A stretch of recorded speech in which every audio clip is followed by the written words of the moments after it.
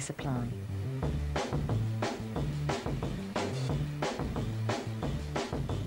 Underneath this floor, a nuclear reaction is taking place.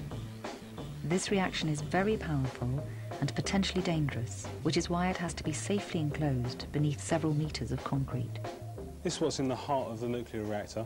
It's what we call a fuel element. And inside each one of these elements, there's 36 fuel pins, and inside each one of those pins is over 60 of these uranium oxide pellets. And inside those pellets is where the fission is taking place, generating the heat. Each one of these elements is part of a stack of 7 fuel elements, which is what we call a stringer. And there's 408 of those stringers in each one of the reactor cores at Dungeon SB.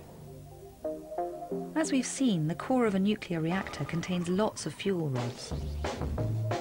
Inside the rods, thousands of pellets made of uranium. Uranium atoms have a special property. They can be made to split by firing neutrons at them. When a uranium atom absorbs a neutron, it splits up, releasing more neutrons and a huge amount of energy. This is known as nuclear fission. The neutrons released by the split atom go on to release more neutrons and more energy. This is known as a nuclear chain reaction and can be dangerous if not controlled. The energy released from the nuclear fission makes the fuel rods very hot. The amount of heat released by the uranium pellets can be controlled by boron control rods in the reactor. They absorb the neutrons released when the uranium atoms split.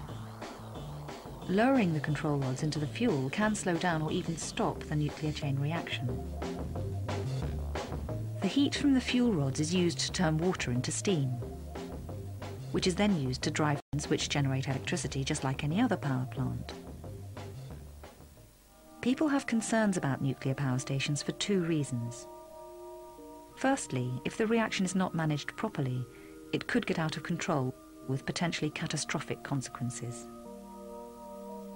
The poor design and management of the Chernobyl nuclear power station caused a steam explosion and fire that released massive amounts of radiation into the atmosphere, resulting in the evacuation and resettlement of over 336,000 people.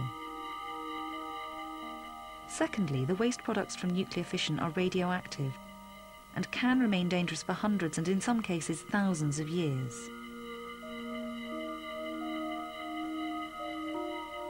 Nuclear waste is divided into low, medium and high-level waste, depending on the amount of radioactivity it produces. There are low levels of radioactivity around us. Atoms are radioactive when their nuclei are unstable.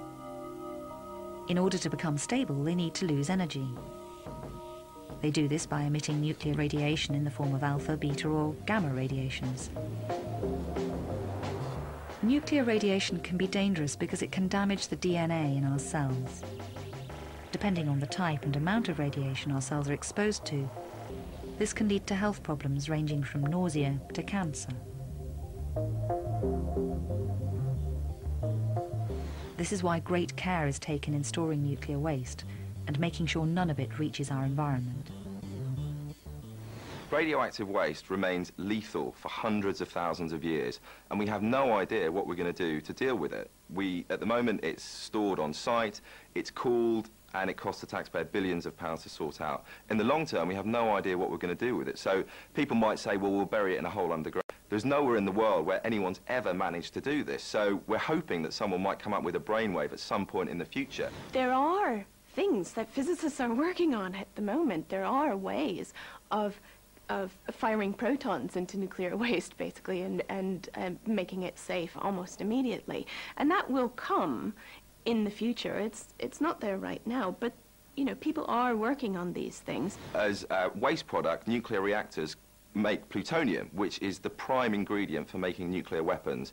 And in this day and age of heightened terrorism and all these security risks, the last thing we should be doing is spreading this sort of material around the world.